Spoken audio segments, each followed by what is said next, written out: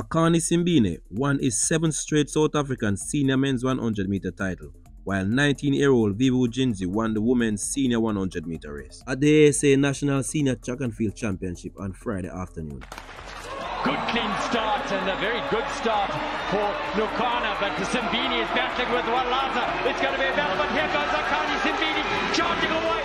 Simbine continues to demonstrate that he is a top 100-meter sprinter in South Africa, defending his title successfully at the ASA Senior National Track and Field Championship at the Msunduzi Athletics Stadium on Friday afternoon.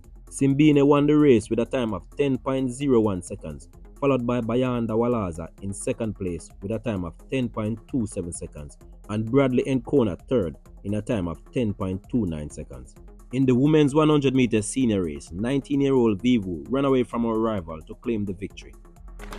Great start, a key start for Jingqi. She got up and down goes Kubeka. She's out of the running now. Jingqi and Townsend Thomas. Viwe Jingqi is going to take this. She's stalling to victory, the new champion. Viwe won the race in a time of 11.23 seconds, while Townsend Thomas was second in 11.47 seconds, and Gabriela Marias was third in 11.67 seconds. The championship is used to select athletes for the Olympic Games, which will be held in Paris starting from July 26 and ending on August 11.